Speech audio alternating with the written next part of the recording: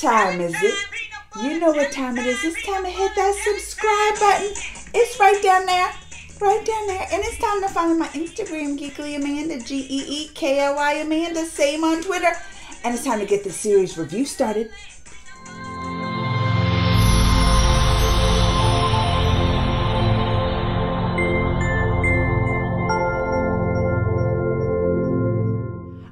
Y'all, there is a new series up on Netflix that dropped Friday, and I have been obsessed with it all weekend. It's called Away. It stars Hilary Swank, which, you know, she's an Oscar-winning actress. She's amazing. So she has the lead role, and she plays this astronaut that is going to Mars. She's with this whole crew that's going to be the first people up on Mars, stepping on Mars. They're going on this mission. It's going to be 3 years away from society. And they don't know. It's a 50-50 chance if they make it back to Earth. So it's a 50-50 chance. And this whole crew is going on this journey, and they're leaving their family, may never come back. So this is kind of about a story of all this crew going to Mars, but also the people they leave behind on Earth that's dealing with the repercussions of having family members and loved ones up in space going to Mars and not knowing if they're coming back. Now let me begin by saying I love me some space. I love me some astronauts and space movie. I wanted to be an astronaut. Back when I was young, I went to space camp. I went to the camp when there was like a little for teens and preteens and all that to train to go in space. So these movies are right up my alley. I'm obsessed with. So as someone who loves space and all the astronaut movies and everything, I thought that aspect of this movie was amazing.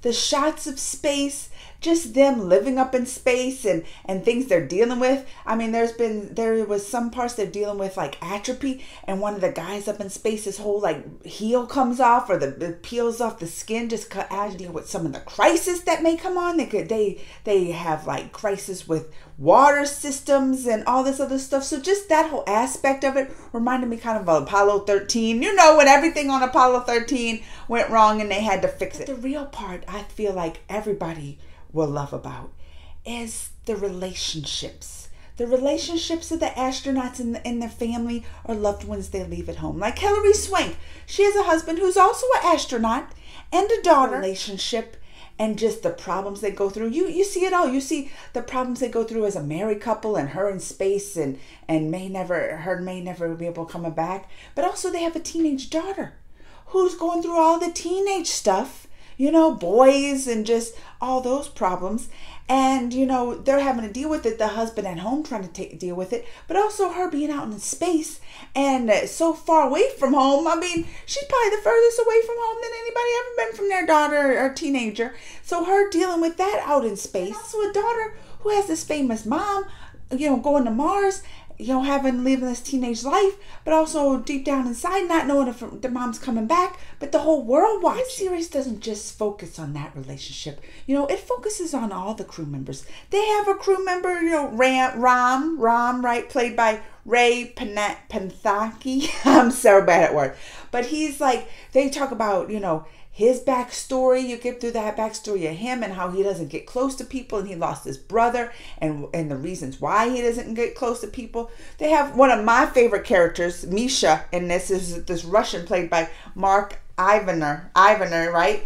And he, you know, is this old Russian, and it goes on his backstory of, you know, him not, you know, having a relationship with his daughter and, you know, trying to have a relationship now with his grandkids. And even up in space, he makes these puppets and does a whole little puppet show at Christmas for the grandkids. So, I mean, I'm telling you, the backstories and just getting to know the relationships of all the crew members was so intriguing, and I found it so interesting. And that's one of the things that really kept you into the show. One thing about this show is it's long. It's a long show. It's not just a movie about space, like 2.5 hours. This is a series. It has 10 episodes, and each episode is 45 minutes. So it's going to take you some time to get through this. It is going to take you, and it is long and dragged out because it's the whole mission of going to Mars. And it ain't just a round trip. Like this first episode is just their journey to Mars, which leads you to think, you know, are they going to survive? Is there going to be a season? Said it was beautifully shot. I mean, I can't get enough, you know, imageries of space and Mars and all that kind of stuff. Being just a lover of that, So that part to me was beautifully shot. I love the dynamics of the relationship of the crew in space. I love the dynamics of, the whole family at home, loved one at home kind of storylines and everything. I love that about it. One problem I did have is the length. That's a lot. 10 episodes, 45 minutes, that's a lot of watch time. And there was parts where I started to lose a little interest, but it picked back right back up for me. It picked right back up right as soon as I started to lose interest. It started getting good again. But I feel like they could have cut it somewhere. As far as the acting, like I said, Hilary Swank is an Oscar winner. She's an Oscar-winning actress and all that. I found her performance in this okay. It wasn't no stellar Oscar-winning performance for me. I like her as an actress, but I just felt her performance was okay. I really didn't get that close to her character. As far as the character development and everything, I felt like I was a lot closer to the other characters up in space, that I felt more of a connection, that they did a real stellar job in their character and their character development. I even felt a more connection to the husband she left at home. I don't know if that's the way, it was written, but I'm going to tell you, overall, I enjoyed it. I would give it a 3.5 out of 5. I mean, that's still fresh on the Rotten Tomatoes, but it wasn't something that I was just like, you have to watch. As a mom who, has kids and I've kind of put myself into that situation, I had some emotions. I'm going to tell you, almost every episode I was teared up. I was like, my husband was looking at me like, what's wrong? I'm like, this is just so, and then he didn't tear up, but for me, putting myself in that situation, I did, and the tears came. With almost every episode, the tears came for me. So it's one of those heartfelt, emotional series, which you expect.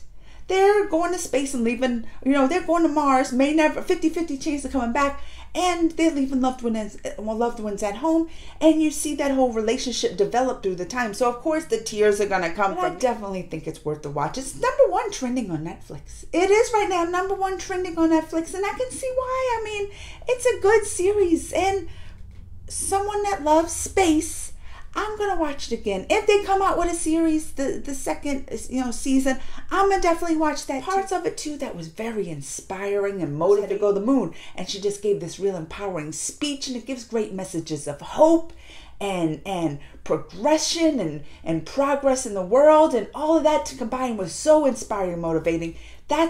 I loved it. I think it's one of those like kids could watch. If you've seen it, let me know what you think. Comments, thumbs, all that. Until next time, mwah!